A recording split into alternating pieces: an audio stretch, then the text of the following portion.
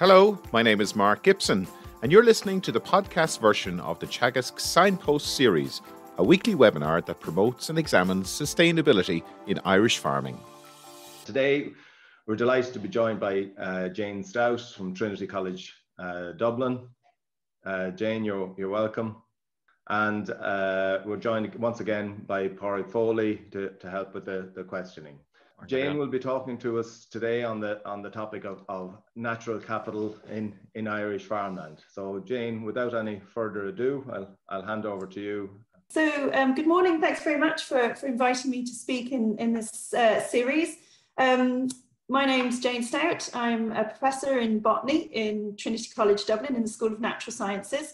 And I'm an ecologist, and my research spans a range of areas, some of them shown here on the slide.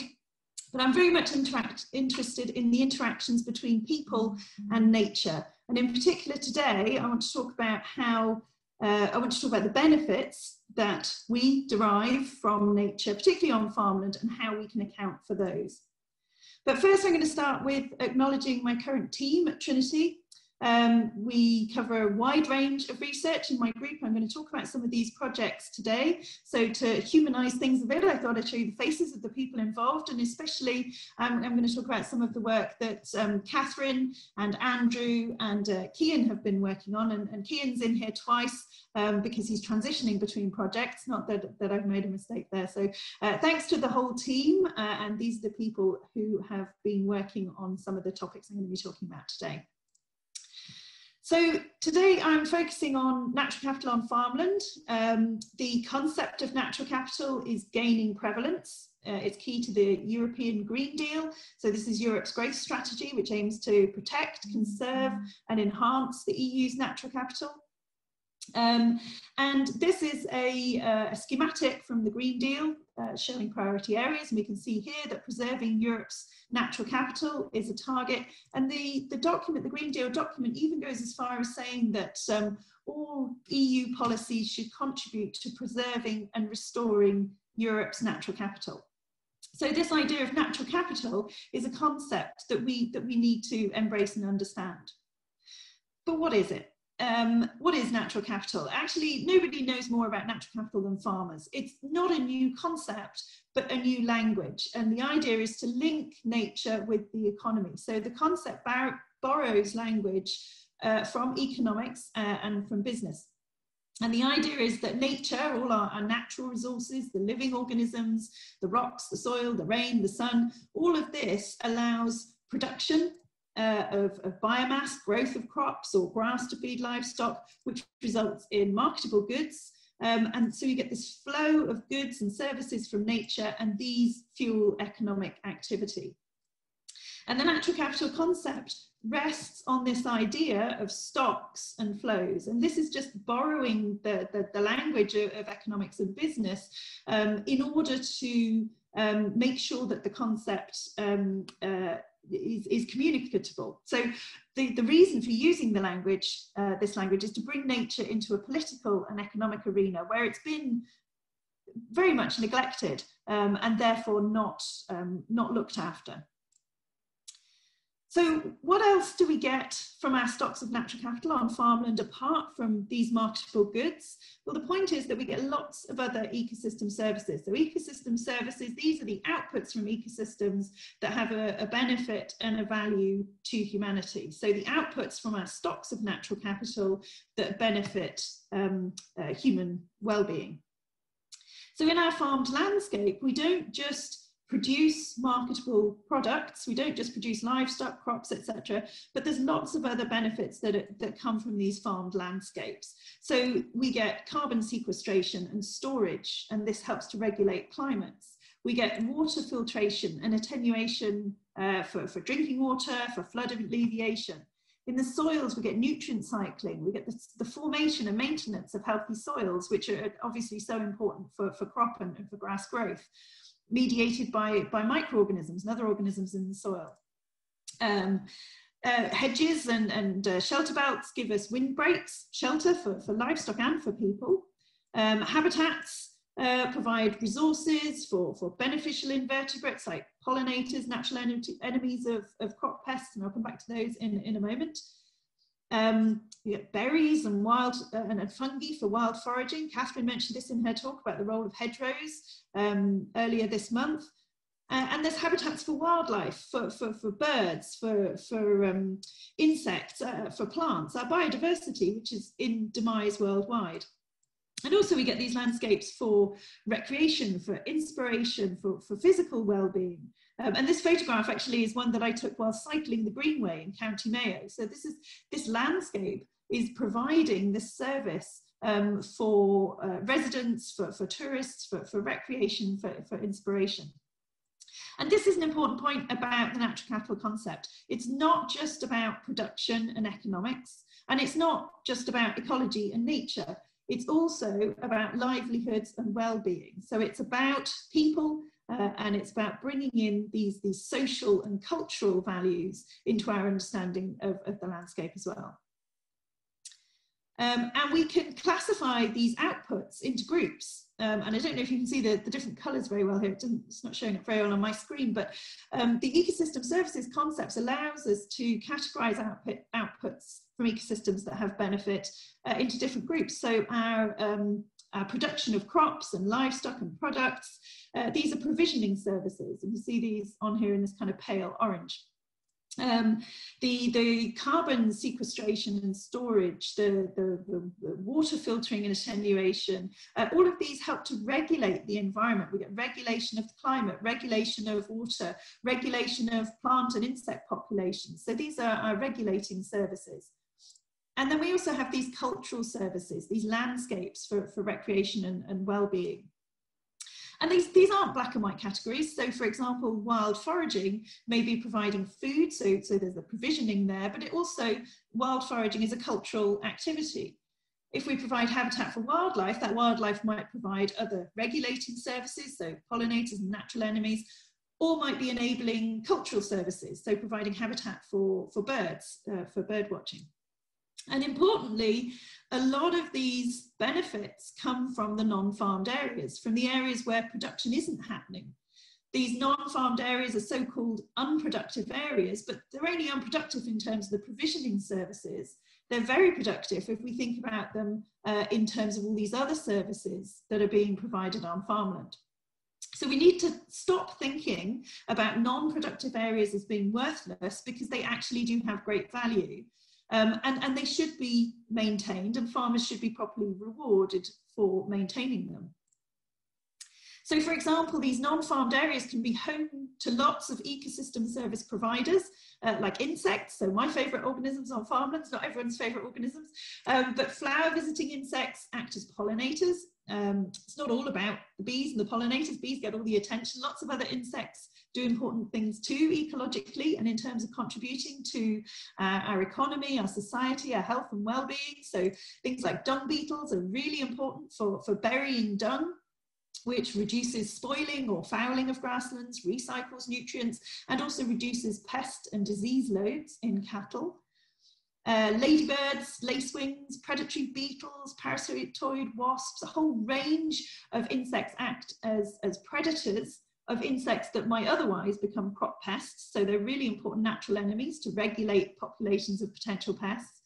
And things like ants do incredible jobs, distributing seeds, turning over the soil, influencing the physical and chemical structure of the soil. And a lot of these ecosystem service providers need this non-farmed habitat in the landscape in order to complete their life cycles.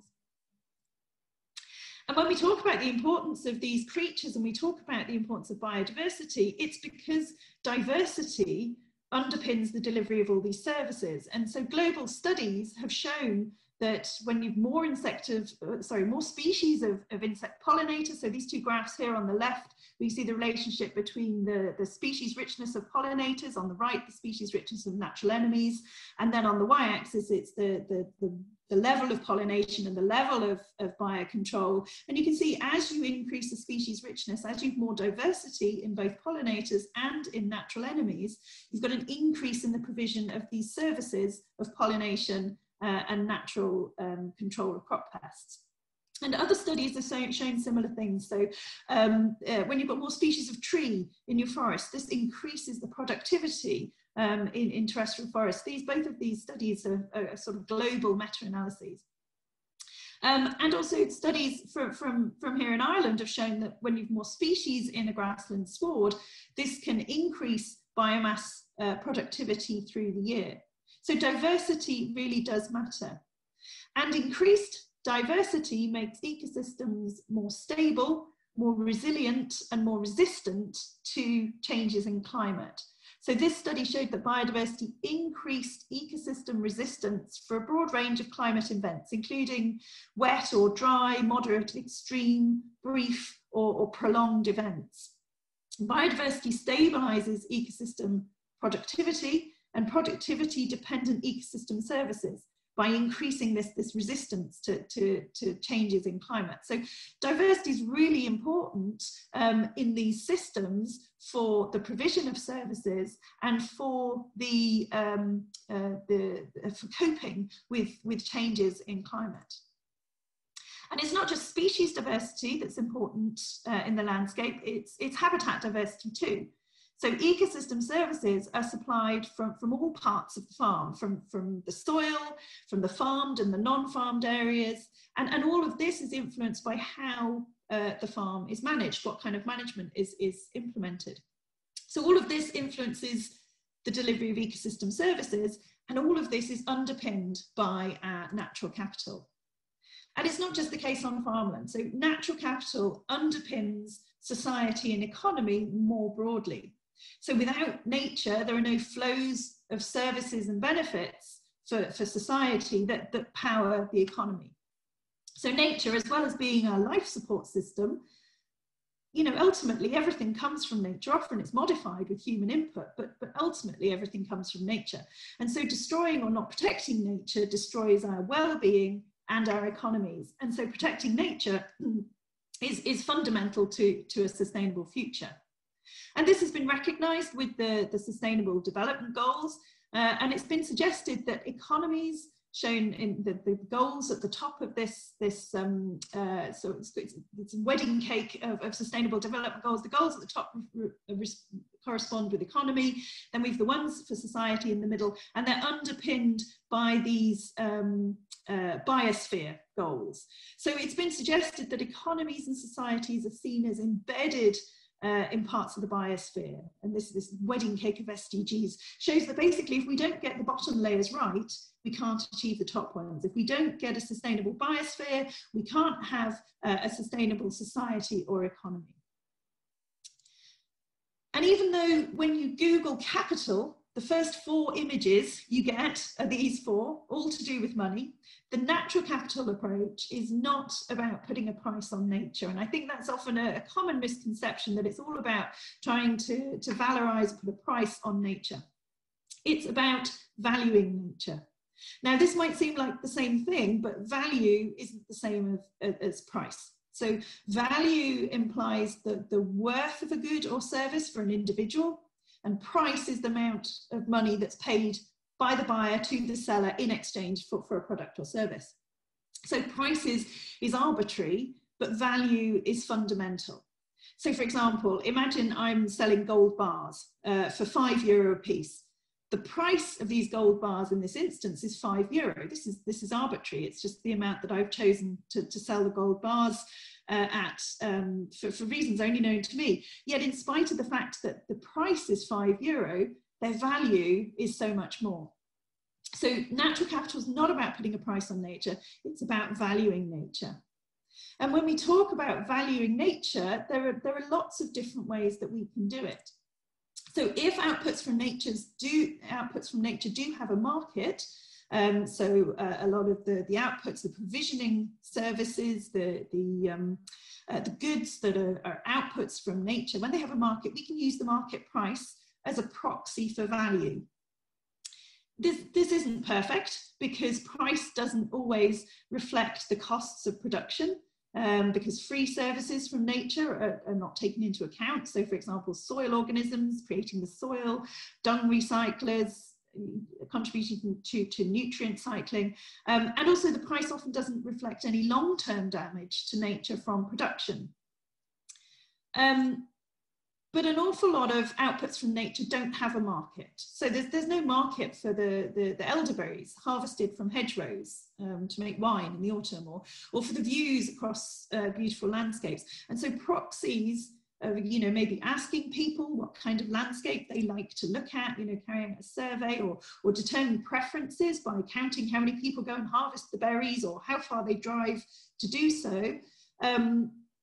We could help us to provide these proxies, or we can use replacement costs. So if we destroy a floodplain, how much will it cost to put in flood defences or to fix people's houses when they get flooded? So we can create these proxies when there isn't a market for mainly for services from nature. But for most things, there isn't a price, but that doesn't mean there isn't any value. And I think this is a really important concept. So my speciality is in pollinators and pollination ecology. So I'm going to give you an example of the different values of pollinators and pollination services. So pollinators and pollination services do contribute to direct use values in terms of contributing to crop production. And in fact, actually, almost every argument for protecting pollinators is based on the fact that they're vital to our food supply. And we can calculate how much they're worth in terms of how they contribute to production. So for each crop, we can determine how dependent it is on pollinators. So this little graph here just shows how we calculate this dependency ratio. So in the blue bar, this might be our production or our yield with pollinators present, and the orange bar would be what the yield would be if pollinators were absent. And this difference between yields is our dependency ratio. So we take this dependency here, so here hypothetically it's a crop that's 50% dependent on pollinators, so it can still produce a yield without pollinators, but that yield is reduced by 50%. If we multiply this dependency ratio by a yield and by a price of the crops on the market, we can come up with a market value of pollination. And we can put a financial figure on that. And this has been done globally, it's been done regionally, and we did some work a couple of years ago to do this nationally. So an EPA-funded project, we did this calculation, incorporated some economic modelling, and came to the conclusion that home-produced crops in Ireland, the value of pollination services, to home-produced crops in Ireland is between about 20 and 59 million euro per year. So pollinators contribute to marketed goods, and we can calculate the value of this contribution in monetary terms. But they also have a direct use value for things that aren't bought and sold on the market. So the medicinal plants or the wild forage berries, or they make up the landscapes that we directly use for recreation. And there's not necessarily a market for these. They also contribute indirectly to ecosystems. So they contribute to increasing resilience in ecosystems, to nutrient cycling, to soils, through the influence they have on the plant communities. And then there's lots of values associated with us not using pollinators and their services. So they may have no value to us right now, or so be of no value to us right now, but they give us the potential to do something different in the future. It means we have options. And just their existence is of value to some. So there's 20,000 different species of bee worldwide. I'll never see them all in my lifetime, or necessarily use anything that they contribute to, but they have value to me. I have satisfaction from knowing that they exist. And finally, there's a moral or bequest value. We have an obligation to future generations to leave nature for them. So the total value of pollinators is much more than just their contribution to crop production. But most of these other values can't be expressed in monetary terms. So some aspects of nature are impossible or difficult to monetize, and values are inherently anthropocentric and subjective. Each person may be prepared to pay different amounts. So why do we even talk about the value of nature in monetary terms when we miss so much of the real value? And this figure here shows some of these values. So $23 billion in flood control and water retention. Economic cost of soil erosion is 53 euro per hectare per year. Pest and disease control annual losses by accidental introductions is estimated to be $100 billion per year. These are big numbers. And the idea behind actually putting some financial values on the services or the benefits we get from nature is that it draws attention to the importance of nature to people. And economic valuations, financial valuations like this, excuse me, can really help to reveal the scale of the problem in a metric that everyone understands. Money, everybody understands money. So it's a metric that we all get. Whereas if we start talking about tons of carbon or we start talking about litres of water, it doesn't make sense to everyone. So by using monetary values, you can draw attention to the scale of the problem and really put it in terms that people understand. It's not everything, but economic valuation can complement and strengthen ethical and scientific arguments. Doesn't substitute them, but can complement and strengthen them. Excuse me. It also allows for appropriate financial payments, for compensation, for cost benefits, for financial and other supports for conservation. And in terms of, making this case, if you want to conserve a particular species or conserve a particular habitat, then you have to convince people why they should do it. So for example, with the All Ireland Pollinator Plan, we have to think about what the value of pollinators is, not just the financial value, but the contribution to landscapes, the contribution to well-being, the contribution to future potential. And once people are more aware of the value of nature, then they may be more motivated to protect it. So one use of the natural capital approach is natural capital accounting. Now, this sounds totally like something financial, right? But it's not. It's about quantifying natural capital and tracking change. So natural capital accounting, what it does is it systematizes environmental information into an accounting format that tells a story of change over time. And so natural capital accounting is a process of determining the extent, condition, and condition of assets of our natural capital. It's a process of determining the services and benefits that flow from that. So it's about this, it's using this natural capital concept of stocks and flows. We want to understand the extent of our stocks, the condition of those stocks, and the services and benefits that flow from them.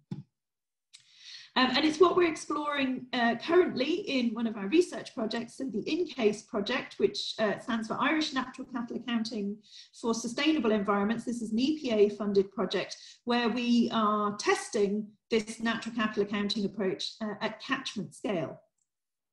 But we can also do this at a farm scale. It's hard to map individual species.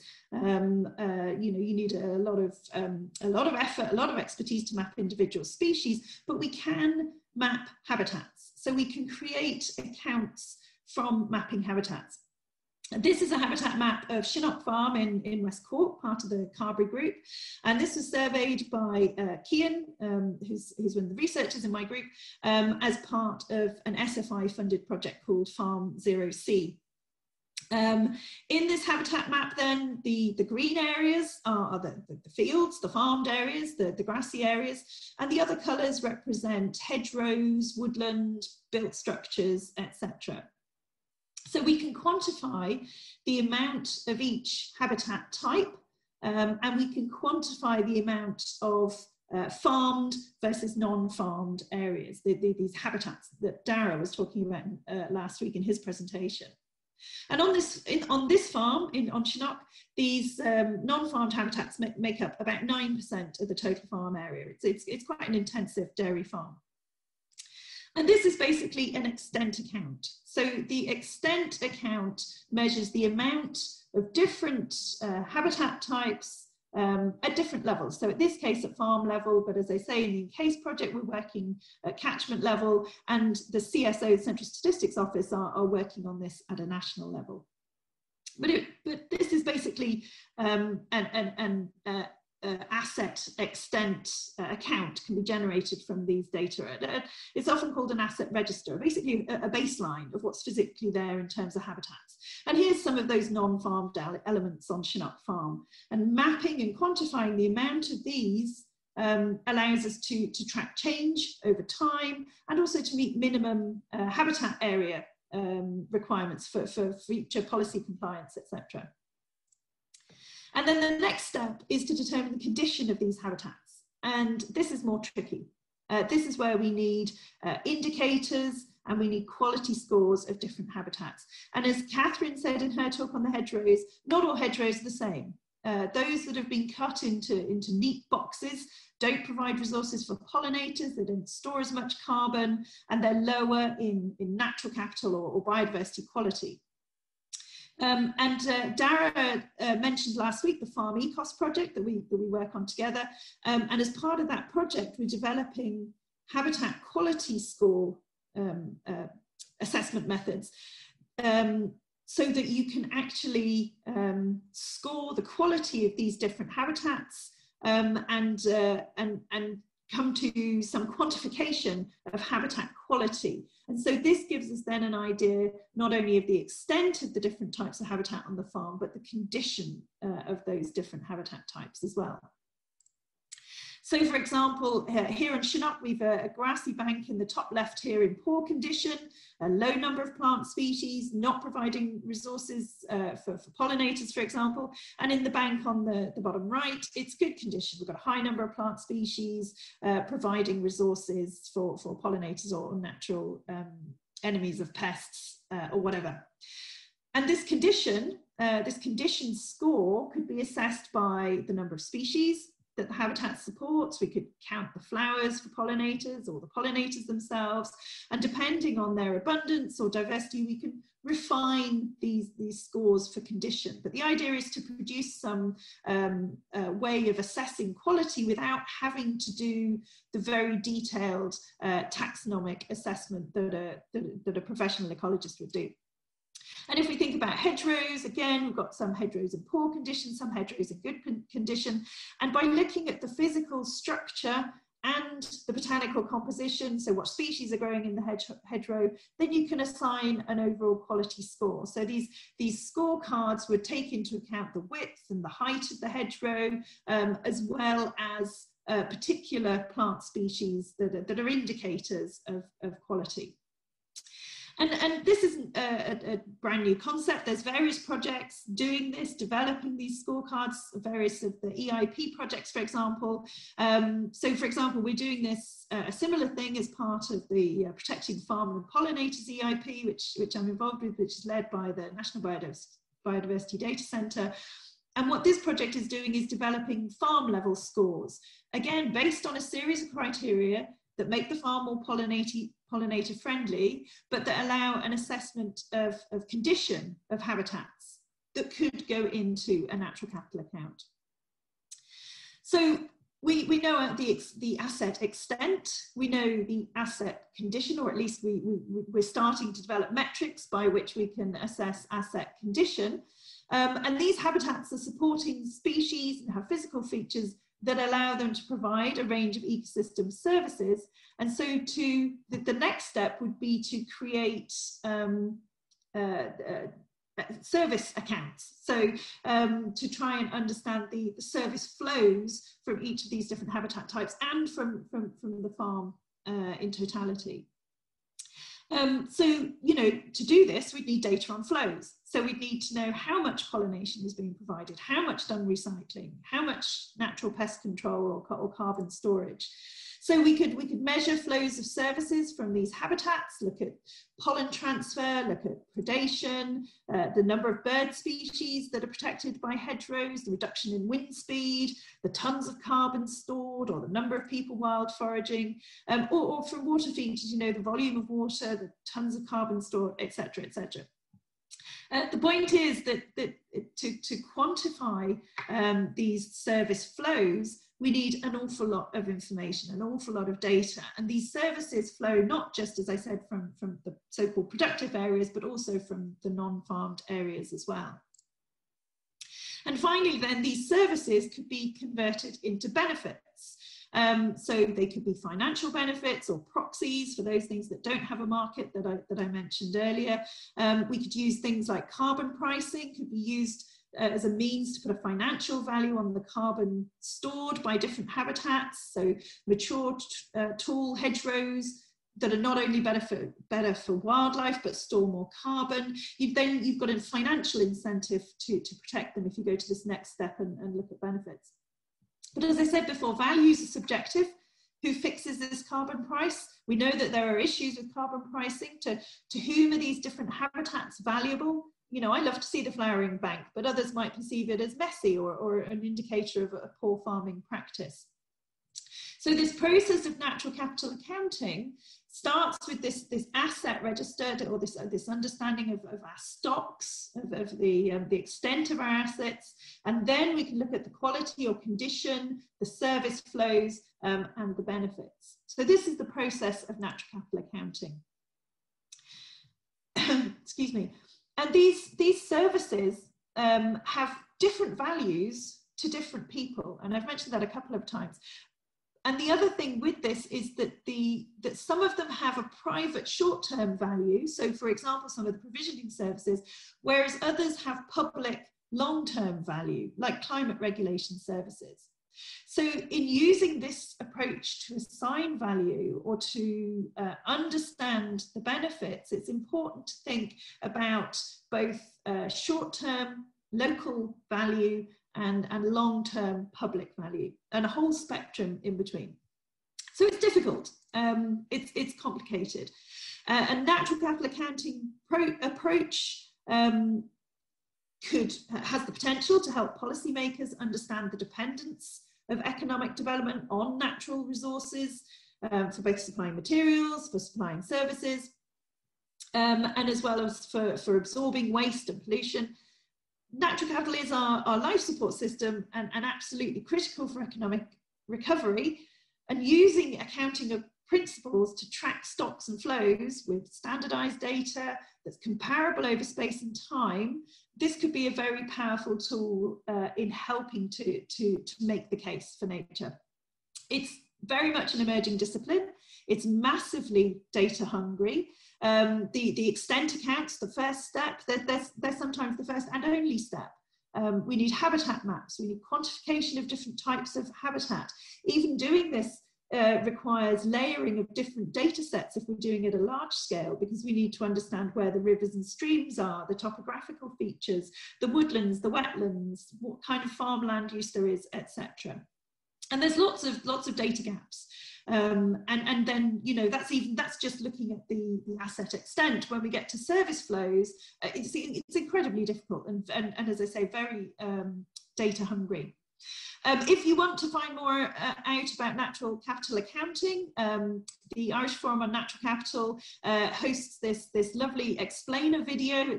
It's a very short animated video that explains this concept of natural capital accounting. I won't play it now, but the link is there. So to sum up the natural capital approach, what it does do is it allows us to recognise the value of nature and our dependencies on it. And in using data, we can inform decision making and we can weigh up trade-offs with more complete information, because at the moment, those trade-offs are made with incomplete information. And by taking a systems approach, not just working in silos of production or payments or pollution, the idea of the natural capital approach is to bring this all together. And ultimately, it could help us to recognise the unrecognised values of nature, to reward farmers and other landowners appropriately for that, and make sure the costs of production, the full costs, are recognised in the price that the consumer pays for products. So to summarise, natural capital frames nature as an asset to be protected and invested in the future. We can measure, account for and allocate nature with the same level of exactitude as we do for other kinds of capitals, financial, built, human capital. Economic valuation can help, so putting financial values on can help, but there are other ways. It's not all about financial values. And natural capital's true value is obviously priceless. None of us would be here without the natural world underpinning everything we do. But right now, in our systems, priceless is the same as worthless. And so the natural capital approach is one way to address this issue. And I'll take any questions. Thank you very much.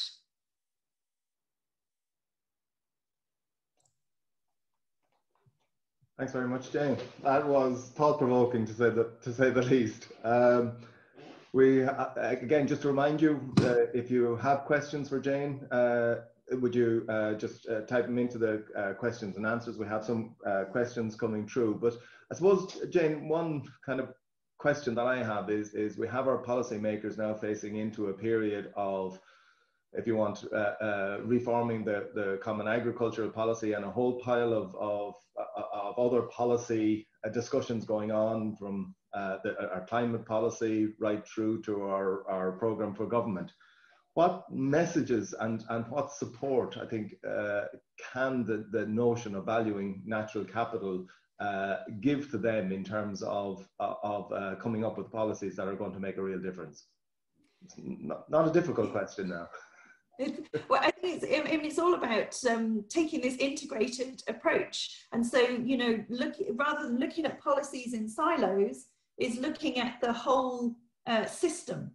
And that rather than just looking at a single policy to do something over here, is that looking at the whole system. So, for example, our climate policies, you know, there's a lot that we can do with nature that can help to tackle the climate crisis, and that you know, then there's win-wins, because you want to be able to tackle the climate crisis, the biodiversity crisis. You want to be able to make sure that food is still produced in a sustainable way and that the farmers are still supported. And so it's pulling that all together rather than working in silos. I think that's the key thing for me about the natural capital approach, and really this idea of understanding the value of things that haven't been valued in the past, and so that's why they've been degraded and destroyed. Yeah, and I noticed in your kind of two examples, your picture from the Greenway and then the Chinook Farm, they're kind of two ends of almost of the spectrum, kind of indicating to me that you're saying that there's value in every place, and we can build on it. Is that a fair comment?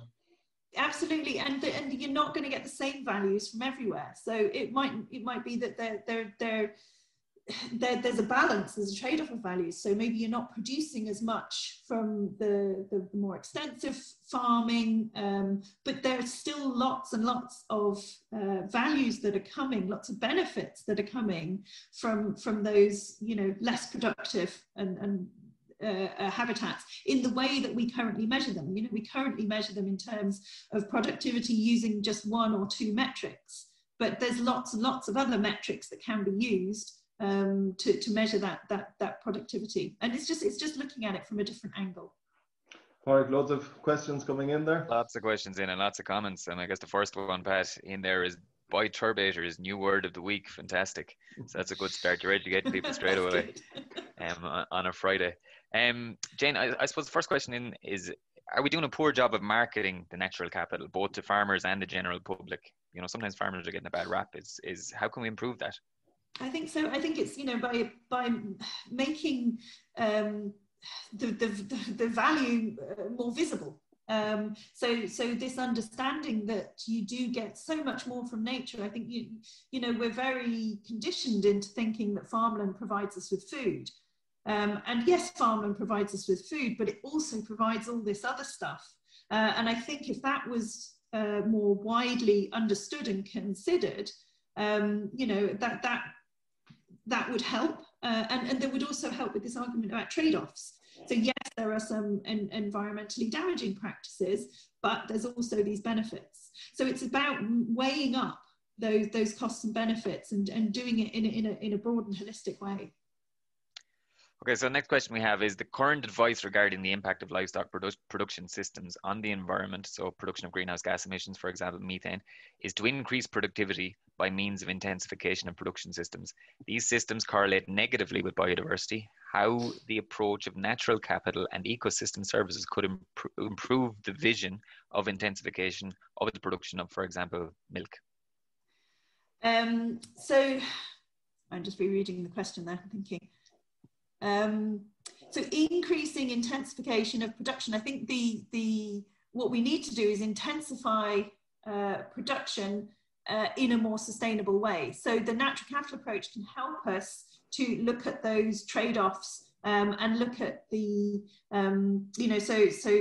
take a broader view. So we can look more to ecological intensification, so working with nature as opposed to against nature. So that's a concept that's important.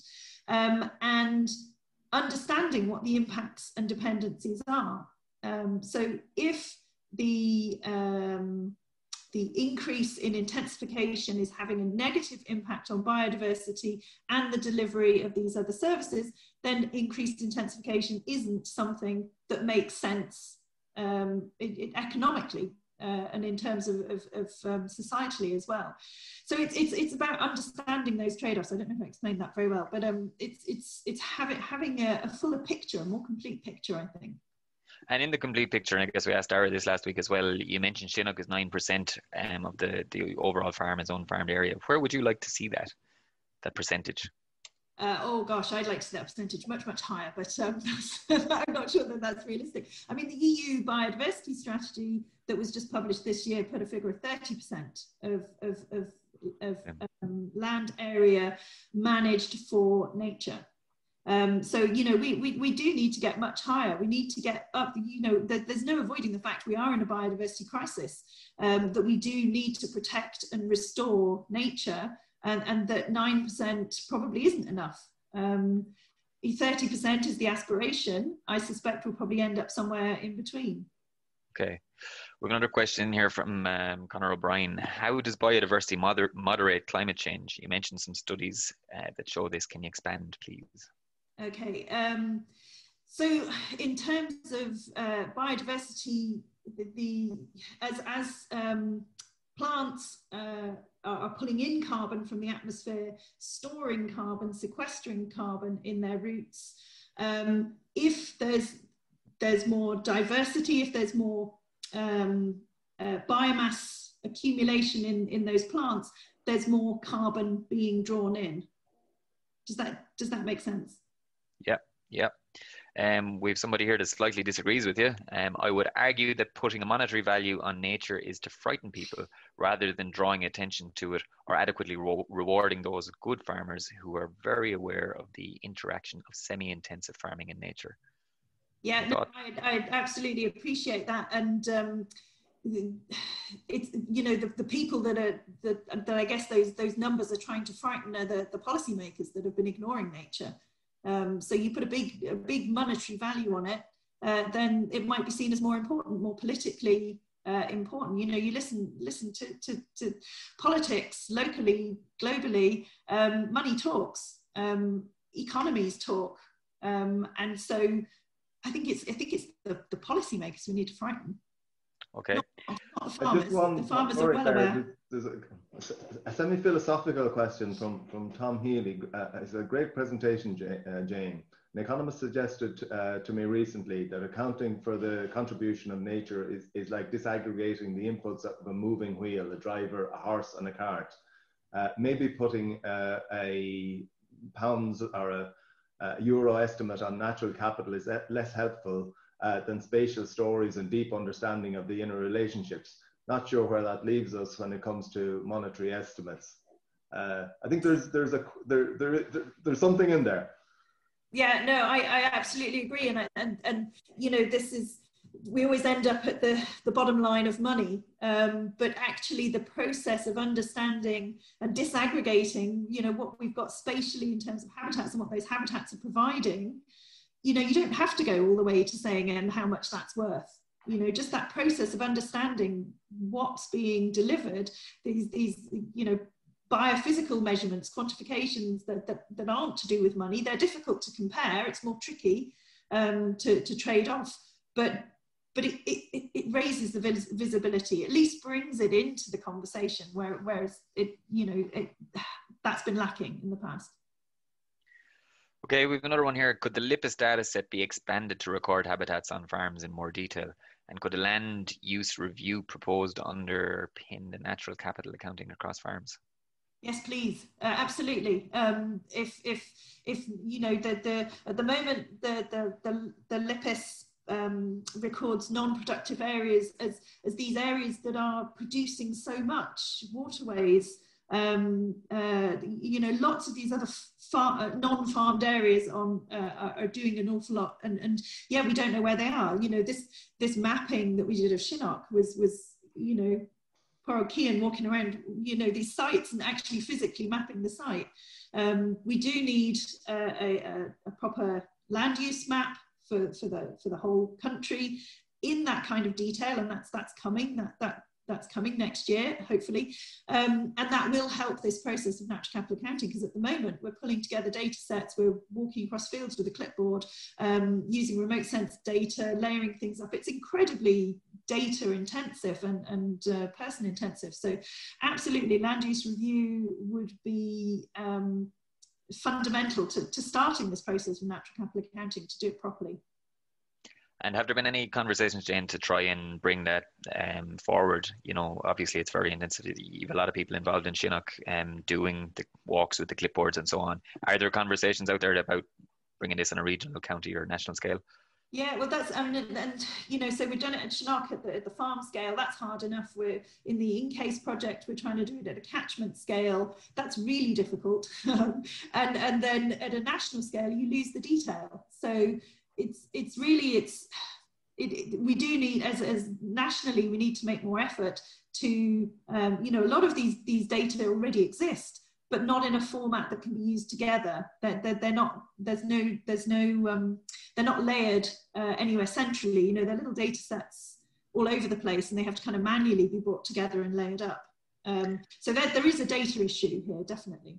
Okay, we've talked about the farmers and we've talked about, I suppose, policymakers, but there's a good question in here on how could the agri-food companies better balance the short-term private benefits versus the long-term public benefits? That's a good question.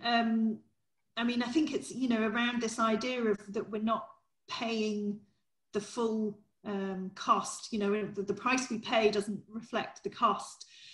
So, you know, if we can have, if for example, we can incorporate the quality of habitats into the market price, that could be very powerful. So farmers that are farming in a way that's improving habitat quality, if they get a premium for their product, then that can be a way of encouraging more positive behaviour. Okay, and kind of on the same train of thought, and nearly back to our first question around marketing, but how would Jane communicate the importance of valuing diversity delivery from primary producers to consumers so that they understand that cheap food and sustainable food are two very different things? Yeah, that's kind of the $1 million question, isn't it? I think that's something that we do need to do. I mean, food has never been so cheap. Farmers have probably never been so squeezed.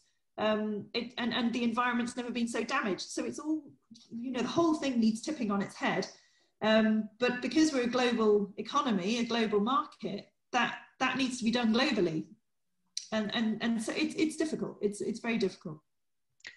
We've got a very direct question here. Where can we read more about the farm scale in-case map? So the in-case project, you can read more on the website, www.incaseproject.com. That's at catchment scale. The farm scale, the Chinook work, that's literally, Kian's just come back in from the field, and that's not available yet, but there will be something soon. In general, I'd say keep an eye on the website of the Irish Forum on Natural Capital, which is www.naturalcapitalireland.com, and that tends to pull together natural capital resources, projects, stories, blogs. You can sign up there and get a newsletter that will keep you informed. That was pure marketing blitz. You've been asked that question before, I can tell. Good stuff. Thanks, Jane.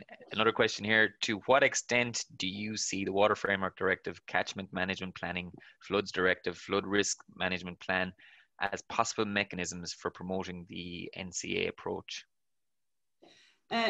Yeah, absolutely. I mean, they're policies and plans that I'm not intimately familiar with, but the idea of a sort of a catchment scale approach where you've different areas delivering different kinds of services is really, really important, because you then, again, it comes to this idea of trade-offs, is that obviously, you know, we can't have pristine wildlife everywhere, but if you work at a catchment scale, then you can start to understand how these different habitats are interacting with each other, how they're connected, and what as a total they're providing. So I think there is a role. I don't know exactly what it is yet. Are the amounts of insecticides, herbicides, and so on estimated when evaluating natural capital? At the moment, pesticide use would probably come into these condition scores. So as I say, we need scores and indicators for condition. Probably pesticide use would come under that and be incorporated into one of those quality scores. Okay. The question there, Padraig, just strikes me as kind of getting to the heart of things. What difference, if any, would your research make to farmers? Gosh, yes, that is direct. Well, I mean, hopefully it reassures farmers that the researchers are aware of the fantastic job they're doing and of all the benefits that we know come from farmland. And in terms of highlighting all those benefits, I mean, farmers are stewards of the landscape. You know, most of Ireland is covered in farmland. So it's really important for protecting biodiversity. And we need to develop systems to support those farmers such that biodiversity can be maintained, enhanced, and restored. So, you know, I think it's definitely a case of working together. I mean, I think we're all on the same page. Yeah, and I suppose there's a couple of questions coming in, or comments coming in on a common theme that we've had over the last 3 weeks from Michael Hennessy. The current situation in policy or with policymakers excludes loads of areas on nearly all farms, such as old forests, larger coppice areas, the margins beside the shed. And how far off are policymakers from accepting and recognising the value of these, potential value of these areas? I mean, I can't answer for the policymakers, but that's what we're trying to work towards, is to really make the case that these areas are valuable and need to be valued. And I think there's a comment there from Donal Sheehan as well, making the same point that we really need to be focusing a part of the cap payment on performance of these areas as opposed to the baseland areas. Absolutely, I couldn't agree more. Padraig. We need a new marginal abatement cost curve that doesn't look at greenhouse gas emissions alone or ammonia alone, but combines these with water, biodiversity, and soil health. Agreed. Yes. I don't think I could say anything more than that. Yeah, I agree. You know, if you just look at one metric, you're missing so much, and that's why it's important to look across the scale, multiple benefits. Okay, you have lots of comments here, and it's a credit to you just commenting on how great the talk has been. So another one here saying, brilliant, thank you. It seems short-term goals are prioritised over long-term ecological goals. How to reconcile? Should restoration of biodiversity habitats prioritise the protection of what already exists? I guess. Yeah, absolutely. We need long-term thinking, and this is long-term approaches. And you know, when we're talking about improving biodiversity and in biodiversity management, it's long-term. It's restoring what's lost as well as protecting what we have left. It's both of those things. What are your thoughts on exporting food production so we can increase biodiversity in Europe, but import food from, for example, Brazil? Oh gosh. I mean, you know, at the end of the day, we're all on one planet. Everything we do influences each other. You know, ideally, we'd be eating more locally produced food. We diversify our food production here in Ireland. That would increase the diversity of the landscape, biodiversity. It would reduce on carbon emissions for transporting food. There's, you know, when we're importing food from elsewhere, we don't know what the damage is to those environments, particularly outside of Europe. Europe has very good environmental regulations compared to lots of other parts of the world. So it is a very difficult one to manage, but you know, I think Europe is you know, the Green Deal, the biodiversity strategy, the farm to fork strategy, and the fact that, as Dara said last week, the fact that the farm to fork strategy and the biodiversity strategy were published on the same day and are talking to each other, that's massive, that's huge, and that's progress. So I hopefully we're going in the right direction, but it's very complex. Okay, would tillage, orchards and so on be better for preserving natural capital than cattle rearing or dairy? I think it's about diversity. So it's having diversity in the landscape. For me, if there's tillage, if there's orchards, if there's grass for cattle, then you've got a variety of different land uses, you've got a variety of habitats, you've got diversity in the landscape. So it's not that any one production system is better than any other one, it's how they're managed, how they're connected, and how they're interspersed in the landscape. I'm just going to keep throwing the questions at you because there's lots of them coming in and the clock is ticking. So how would you rate the modern organic farming methods as a benefit to biodiversity? It depends. So, I mean, organic farming involves not using synthetic pesticides and agrochemicals and a lower stocking density on livestock farms. And that in theory is good, but there are other chemicals that can be used that could be more damaging. So for example, you can use heavy metals to control pests in apple orchards and things, which can be damaging just because they're not synthetic chemicals, they're still damaging chemicals. So it's not that organic is the only answer. I think certainly reducing chemical input and reducing intensity can be beneficial for biodiversity and natural capital in general. A very open question for you, Jane. Can all of this be worked into reps too? Oh wow! I'd like to. I mean, I'd really like to think that the next agri-environment scheme would take a lot more of this into account. So this idea of the non-farmed areas is actually being productive, not necessarily in terms of producing food, but still producing benefits. I think we're nearly there. I hope so. I think that's my answer. I hope so. There's a question there. CAP seems to be the main mechanism by which monetary value would be placed on natural habitats on farms, but waiting for change to come through this avenue it can be very slow. And even when it comes, likely to be largely voluntary in terms of it becoming an issue for individual farmers. Getting to the question, should more funding be put in place to support attitudinal change and education? That's interesting. Yeah, I think so. I mean, you know, I'm in the business of education, so I guess I would always support more education. But yeah, I mean, you know, some of these policy changes do take a long time, and an awful lot of farmers are doing good thing despite the policy, or you know, without waiting for the policy. And you know, you just look at some of the guys nominated for the Farming for Nature are doing amazing things. So yeah, it is about changing policy, but you're right, it's also about changing attitudes. Maybe one last question, Padraig. Yep. Do you think Ireland is using less pesticides than the rest of Europe? No, that's an interesting question. It's actually really hard to say because the way that different countries report their pesticide usage, and it's something that we've been trying to do as part of the Protect project, is to look at pesticide use in comparison to other countries, you know, accounting for area, accounting for crop type. It's difficult. I think the answer is probably no.